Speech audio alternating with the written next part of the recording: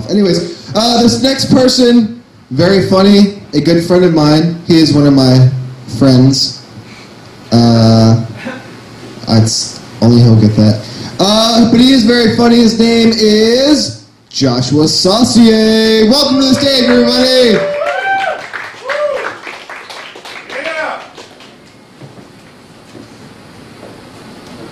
I'm not gonna lie, Clay, I didn't get it either. So, thank you guys. I know it's late. I know a lot of you have been here all night. I know I've been here all night. It's hard to do comedy this late. You guys are tired. I'm tired. If I fall asleep up here, somebody just fucking nudge me.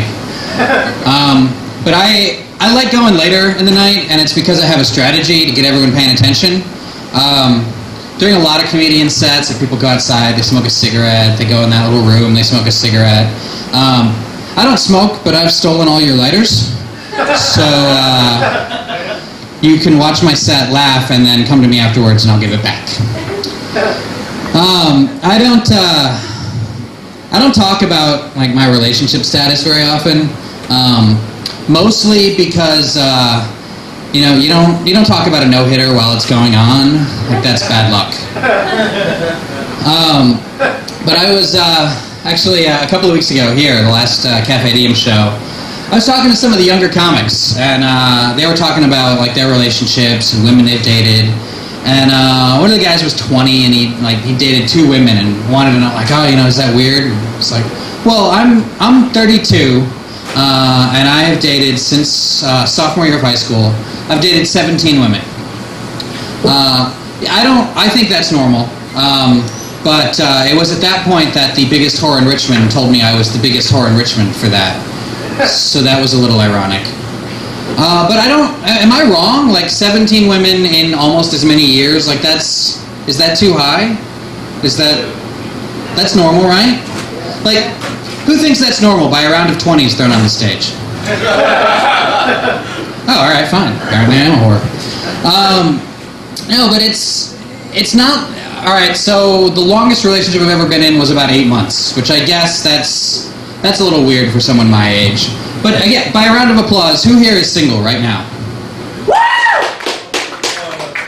Cool. For the record, that means that neither you nor I have ever been in a successful relationship. Ever. Like, I don't care how much better than me you think you are, or who you lived with for 6 years. It didn't work. You fucked up and wasted time. Alright, I don't know if you fucked up, if they fucked up, if somebody died. I just know that you turned to the wrong page in your little choose your own adventure, and now you're here with me. So judge not.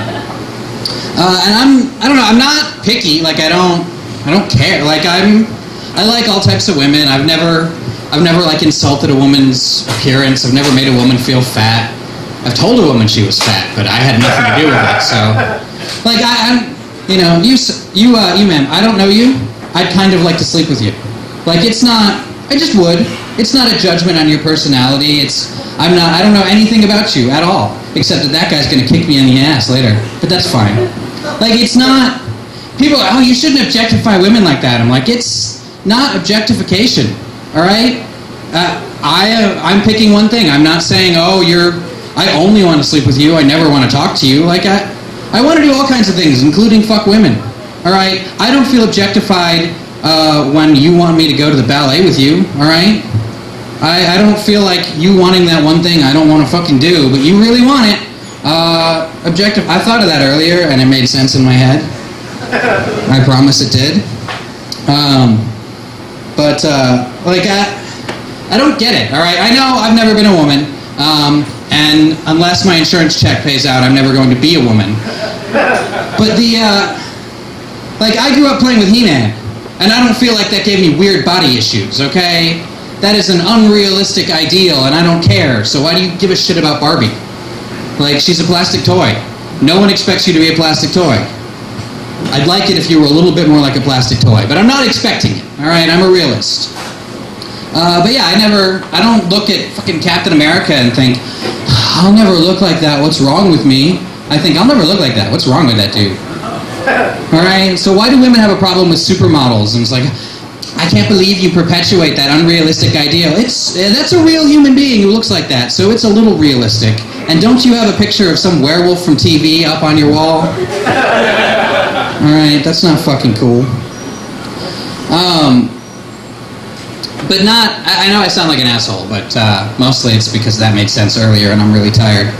But not all of my brief relationships have ended because of like some of them were stupid shit I said, like that one time I convinced a woman for 3 months that the G-spot was behind her tonsils. No, sometimes they're for stupid shit. Like, remember I got in a huge fight with a girlfriend of mine once because she wanted to like start tweeting. She wanted to get on Twitter and she was picking a screen name. And I told her I didn't care where she went to school or how good a team the Kentucky Wildcats are. You can't be KY Kitty on Twitter. I'm not okay with that shit. I'm the asshole. No, but the worst, I had one girlfriend. I lived with her for about 8 months. And it was all, she had this cat that I fucking hated. And I like cats. I'm a cat person. This was not a cat. This was a fucking demon hellspawn bitch who owned a cat. And I swear to God, alright, I have a lot of like scars and scratch marks from cats that I've played with or cats that were a little aggressive. This wasn't a cat I was playing with that would like scratch at my hand or hiss at me. I would wake up in the middle of the night to this cat sitting on my chest trying to remove my eyeball. Alright, I hated that thing. I hated it so much. I tried to be reasonable. I was like, look, I understand it's your pet and you love it, but I cannot fucking live with this cat. He will murder me. And she never got rid of it. Like I lost that fight. She wanted to keep the cat. But I felt really, really horrible one day. I came home from a long day at work, and I come in and she's sitting on the floor, just rocking back and forth in our bedroom, like crying, and she's completely hysterical. I have no idea what's wrong. Like, I can't understand a word she's saying. I don't know what to do. I just hold her for like an hour, just rocking there. She finally manages to like calm down enough to get the words out that her cat, this cat that I hated, this cat that I told her every day needed to go and I wouldn't live with, he had run out the front door and out into the street where he had been hit by a car and killed in a dream that she'd had 14 hours previously and was not over yet. The real cat was under the couch, terrified because she wouldn't stop hugging him. That is not the story of how we broke up, sadly. Although that story is why I spent 3 days in jail. Yeah. Thank you guys. You've been a lot of fun. Good night.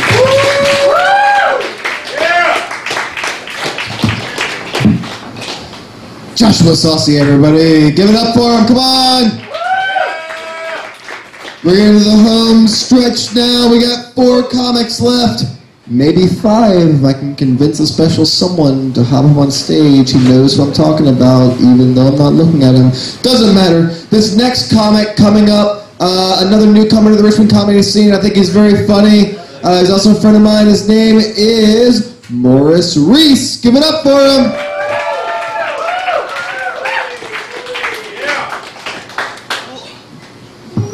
Hello. Hello, Cafe Diem. Hi, Tony. Tony, say hi to me. Hi, Morris. Thank you. Happy birthday to my friend Kendall Dorsey. She thought I forgot. I didn't forget. Yeah. Mad at me. Fucking all passive aggressive all day. I knew what the problem was. I wanted to say happy birthday on stage. Richmond, Virginia. I like it here. I like it here a lot. I've been here for, I think, like 6 years now. 6 or 7 years. I think my favorite part about Richmond is the fact that it's a city that strives not to be things. Like, recently I saw a headline and it said, Richmond City bumped off America's top 100 most crime-filled cities list. And I was like, that's a much better way of saying Richmond is America's 101st most crime-filled city. It sucks here. It doesn't. It is crime filled though. A couple of years ago, I got mugged in Carver. I don't know if you guys know where that is, but yeah. What? Okay, you guys like Carver? Weird. I don't know. But I did get mugged there by what I would imagine. I would say it was 4 12 to 14-year-old kids. And they mugged me, they jumped me, they pushed me down to the ground, and they kicked me in the head repeatedly. It was terrible. It was a terrible experience in general because while they were mugging me, I panicked and I just kept yelling rape the entire time. And it makes me feel bad because if I was an onlooker to that situation, I'd be like, hey man, stop overreacting. Those kids aren't raping you, they're just kicking you in the head repeatedly. But they didn't rape me, obviously. But they did kick me in the head. They took my things, they were robbing me, and they went in my pockets and they grabbed my things, but jokes on them because all I had was $3. And this was before I upgraded my cell phone, so I just had a flip phone, Nokia.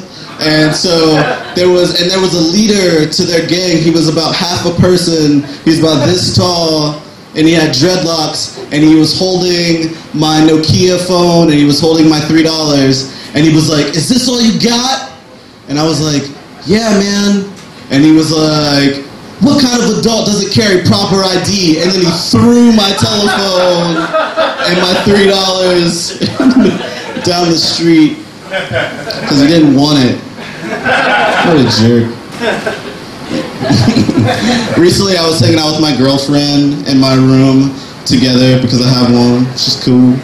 And I had to poop.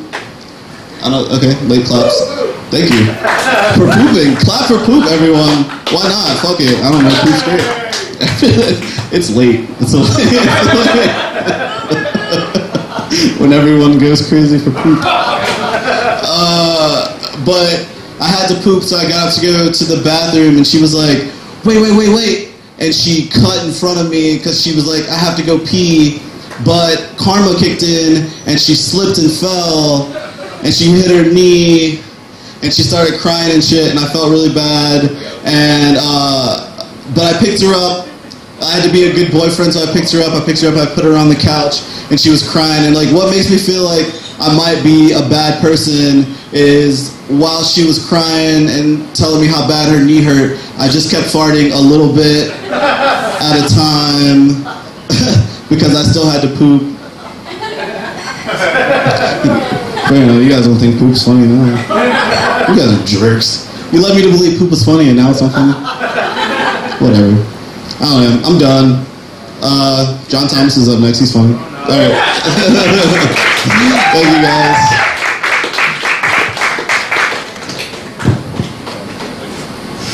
Morris Reese, everybody. Give it up for Alright. Next comic coming to the stage. He just got in from New York City. I have not seen him before, but I've heard good things. Give it up for Mr. Nick Constantine. We are now down to our last 3 comics. If you're thinking about leaving, don't. 3 comics left. This next comic coming to the stage, I have seen him be hilarious. I have seen him creep out an entire room of people. Let's all roll the dice for John Thomas. Yay! This room looks like after one of my sets. It does. Hey John, what look are you going for? The Young Adventures of Lenny Kravitz? No, I was going for Black George Michael. But I know when to stop at the Aviators. I know when to stop because I got glasses and that's kind of douchey aviators. Alright. Whew, when I wear these clothes, I kind of want to commit crimes. Like if I see a girl in a halter top, I want to just go like this, and like, titties, and run away. Creepy guy. That's what I want to do. We're like, good luck, run away. Good luck trying to describe me to police. They'll never find me. What is a black guy wearing cowboy boots, black jeans, X-Men t-shirt, mohawk? This Negro is going to be hard to find. God damn it. Have you seen any of the black comics come up before? You can't tell any of us apart. Oh my God. Jesus Christ. This is going to be harder to find a Muslim in a Sikh temple. Too soon for Sikh jokes. Hey, I like redheads, so at what point during the movie Brave should I stop masturbating? When the movie ends or when the theater closes? So you gotta leave. No, I'm on my 5th orgasm. You cannot stop me, sir. Walk away. Walk away. Hey, that Chick-fil-A thing is crazy, right? Yeah. Yeah. Chick-fil-A doesn't want gays get married. What's next? Jack in the Box doesn't want you to come on the tits.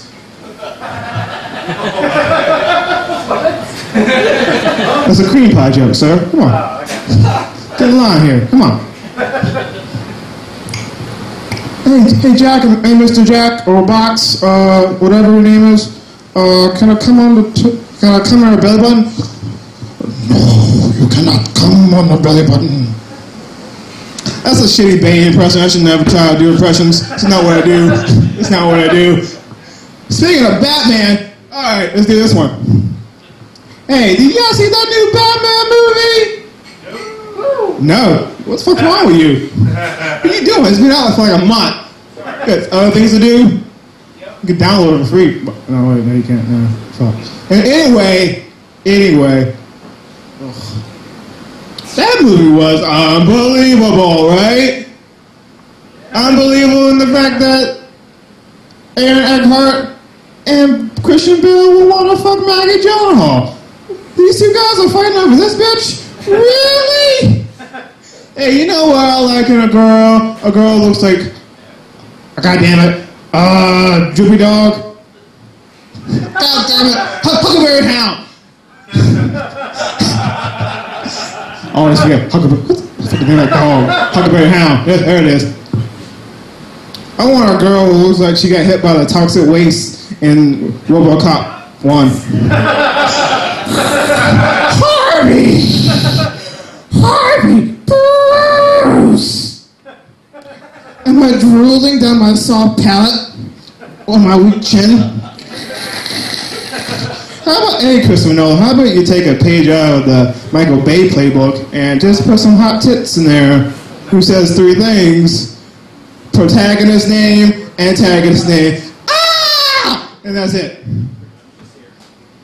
Thank you.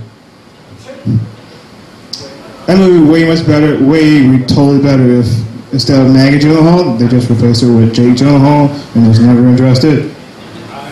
Just him in a dress, weird, beard, 5 o'clock shadow, messy hair.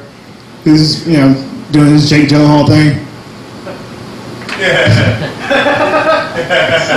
That's my personal Jake Gyllenhaal.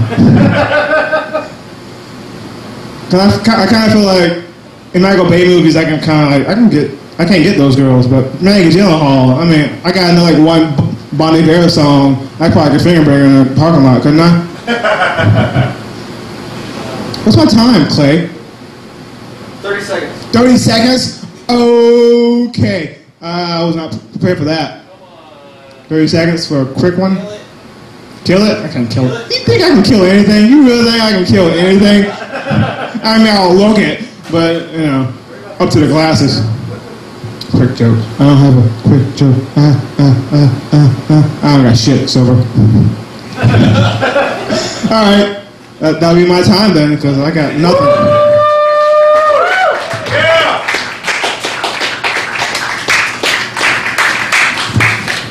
Why bother? Why am I doing that? Second, great job. John Thomas, ladies and gentlemen. Yeah, keep that round of applause going while I check the list because I totally fucking forgot the name of the next person. All right. All right.